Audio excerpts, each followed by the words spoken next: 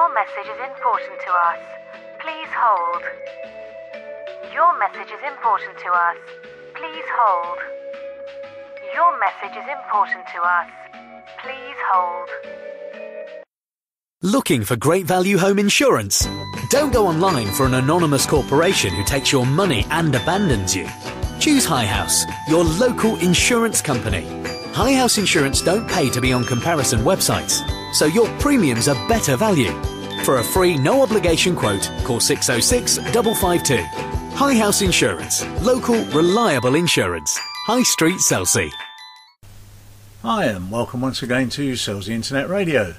My name's Keith Barnes, and the first item on our agenda this week is What's On, and that's our weekly look at some of the things that are going on in and around the village for the coming week.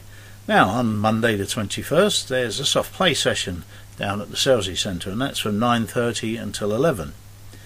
And also on Monday at the Academy, don't forget there's basketball, and that's in the Sports Hall, 5 o'clock for 7 to 11 year olds and 6 p.m. for over 12 year olds.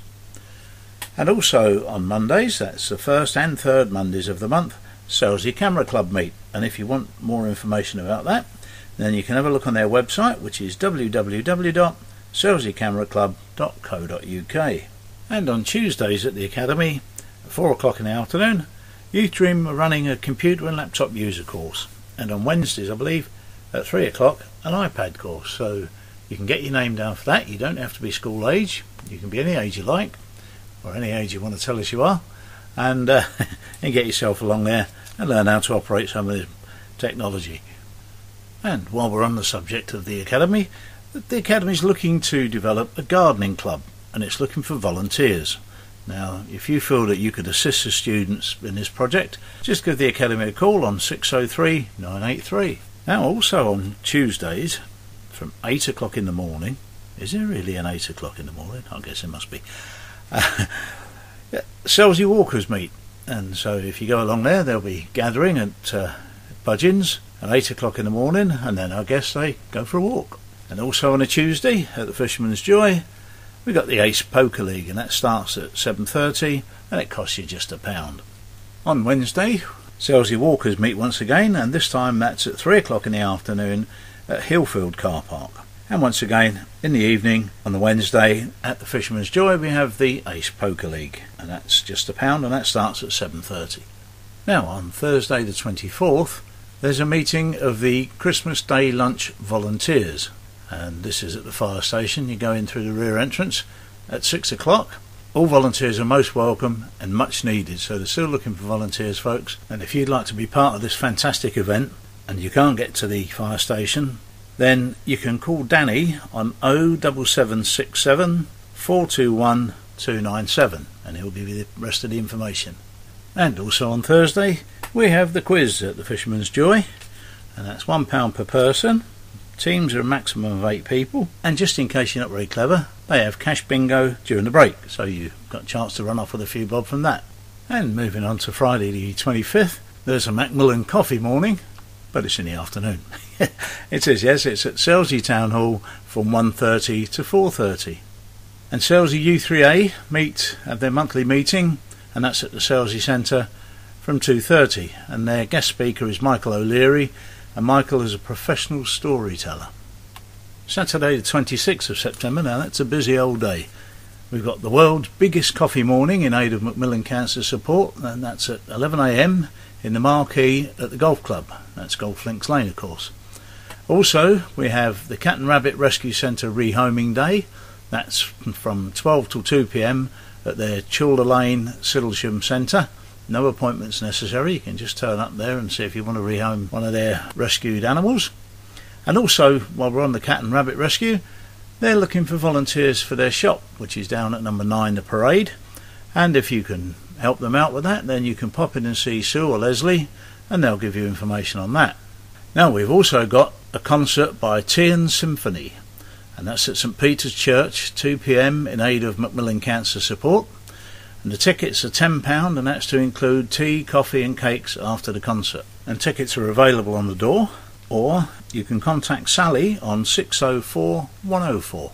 And to finish off the Macmillan fundraising day there, We also have on Saturday a darts day at the Lifeboat Inn to raise money for breast cancer.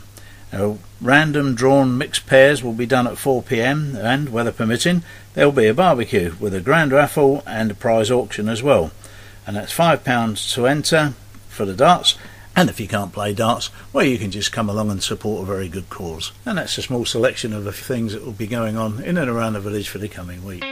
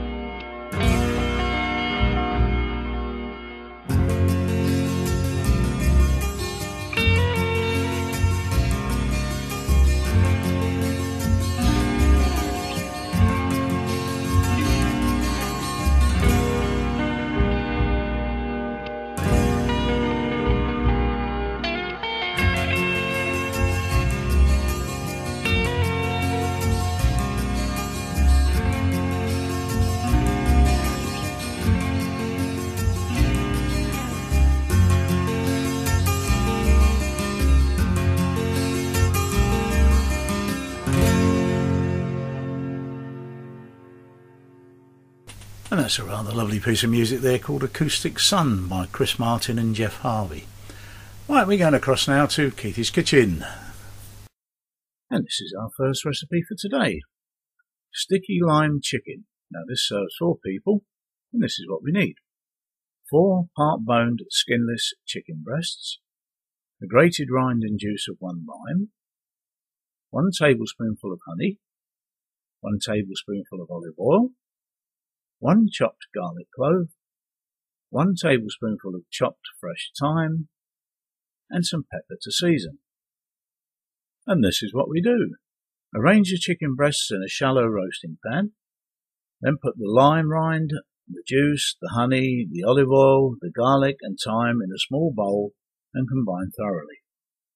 Spoon the mixture evenly over the chicken, season with pepper, and roast in a preheated oven at 190 degrees centigrade, that's gas mark 5 in old money, for 35 to 40 minutes or until the juices run clear and the chicken is tender. Baste every 10 to 15 minutes during the cooking as the liquid in the pan thickens to give a tasty sticky coating. And you can serve this with boiled new potatoes and salad or some lightly cooked seasonal vegetables. A lovely dish. Bon appetit. And for those of you with a sweet tooth amongst us, our second recipe is for almond slices. And this is what we need. 8 ounces of short crust pastry, 4 ounces of ground almonds, some apricot jam, 2 ounces of ground rice, 4 ounces of caster sugar, 1 egg, 4 ounces of icing sugar and 1 egg white. And we also need some sliced blanched almonds or chopped walnuts for the topping. And this is what we do. Preheat the oven to 190 degrees centigrade or gas mark 5, well that's what you had it on for the lime chicken, so if you left it on, you're okay. Then well grease an approximately 7 by 11 inch shallow tin. Roll out the pastry on a lightly floured surface and make it fit and cover the bottom of the tin. Spread a layer of jam over the pastry and then mix all the remaining ingredients together in a bowl and spread evenly over the top of the jam layer. Top this with sliced almonds or chopped walnuts and bake for 20 minutes until pale brown.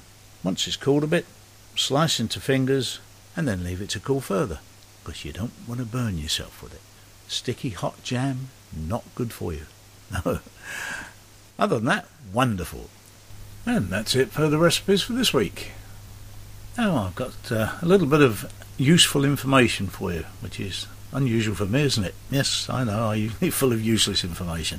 But there's a couple of bits of Useful information regarding roadworks that are going to be coming up now on the B2145 from the 22nd to the 24th of September. There'll be two-way signals by the Trident Business Park while they repair a water leak. And also in Sidlesham by Littleton House, on the same dates, the 22nd and to the 24th, there'll be two-way signals whilst the water leak's repaired there as well. Now, if you'd like to find out more information with regard to planned roadworks and hold-ups, if you go on to Selsey Information Exchange's website and look under useful information, there's a whole list of them, and you might find that in the not too distant future, because there's going to be lots of gas mains being replaced in and around Selsey, you might find that this is very useful information indeed. So just have a look at that. That's on the Selsey Information Exchange website. Now, one piece of good news that we've had this week is that Chichester District Council last week approved the plans for a long-awaited joint community clubhouse in Selsey, including new changing and storage facilities. The plans, which were agreed by the council on the 11th of August, include for alterations and extensions to be made to the Selsey Football Club Pavilion, which will enable new clubhouse facilities to be provided for Selsey Cricket Club, and new changing facilities for both clubs. New storage facilities will also be built to replace existing storage garages and containers. The Selsey Football Club works closely with Selsey Seals Football Club to run between them 14 teams, serving 250 players, so obviously that's a lot of use for the clubhouse. And the club have a united coaching scheme aimed at encouraging local players into the first team, and have won many individual and team awards at county and regional level. The Selsey Cricket Club has 170 members and runs 9 sides, including, of course, the best ladies side in West Sussex. It has the highest award from the England and Wales Cricket Board, namely being a focus club, and provides a rich social life for its members. And while the council had the till open, they decided they'd spend the £13,000 required to do the feasibility study on whether or not Selsey gets its harbour, or haven as it's going to be called. So we look forward to that, and to whatever comments it's going to raise. I wonder if people will be as against that as they were against some of the other projects. Anyway, we could have our own little haven for Selsey and somewhere for the boats to shelter, so that would be a good thing anyway.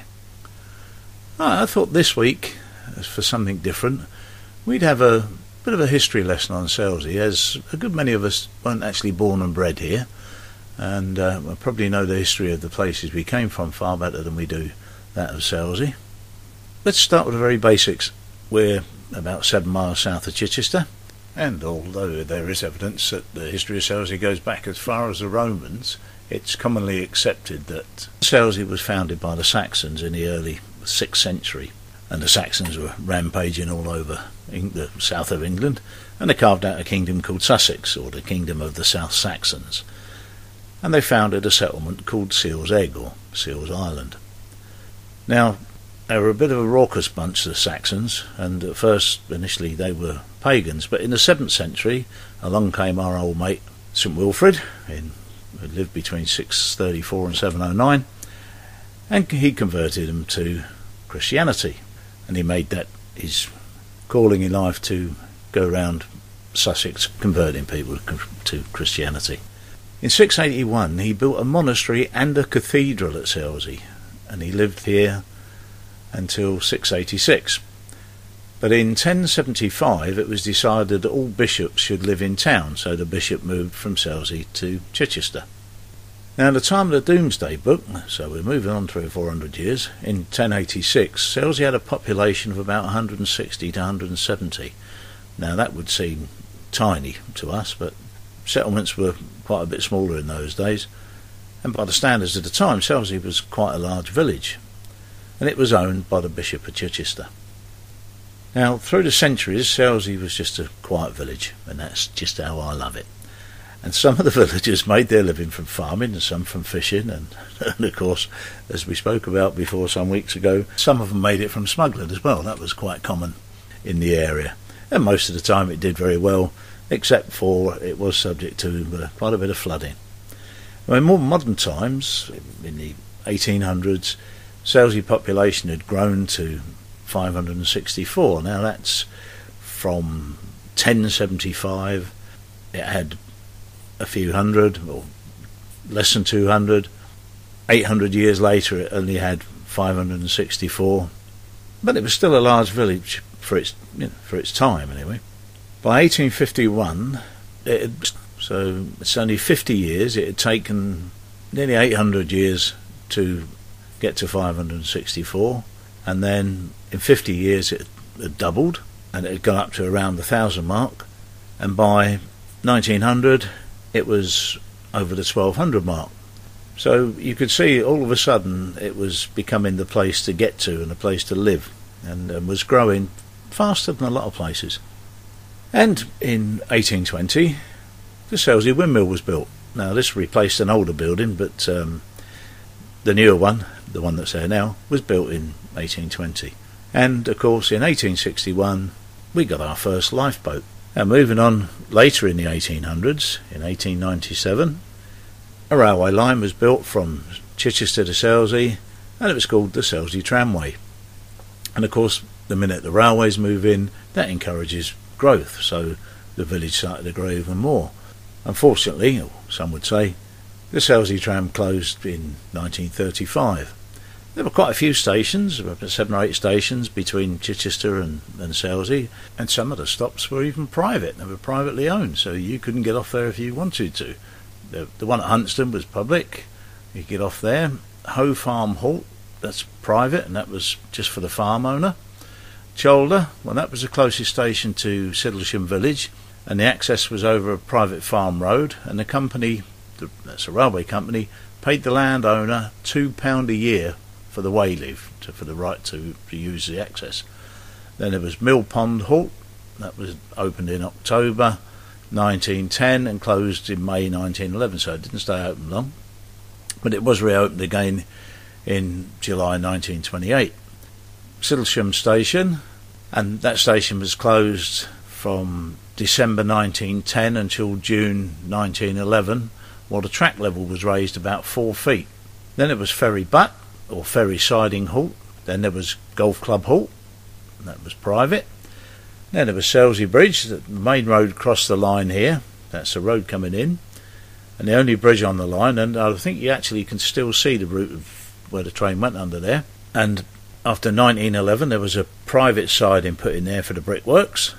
And then Selsey Town, and that was renamed Selsey from 1911, and the engine shed was located there with a good siding and a runaround loop so you could turn around again. And then Selsey Beach opened on 1st of August 1898 and closed in October 1904. We're not sure, but the train service there may just have operated in the summer, but there was a simple runaround loop and a single platform, once again to allow the train to turn around. In 1910 there were 7 trains each way on weekdays and 1 extra on Mondays, and 3 on Sundays, and the journey time for the 7¼ miles was half an hour. And in 1920-ish it carried about 102,000 people. In 1919, as a year, it carried 102,000 people. Now, bizarrely, according to the figures available, in 1919 it carried 102,292 passengers, and it took £3,912. Now that works out about 9.5p old money, which in today's terms would work out about 4 pence per passenger. And bizarrely, in 1933, where it only carried 21,088 passengers and took £427, that works out about 4.5 old pence. So whether they tried to drop the fares to attract more passengers or what is not really clear, but it's certainly what happened, and probably led to the demise of the railway. But unfortunately, in the 1920s and early 30s, the buses came along, and of course they ran more regularly, and they probably run even more regularly still nowadays.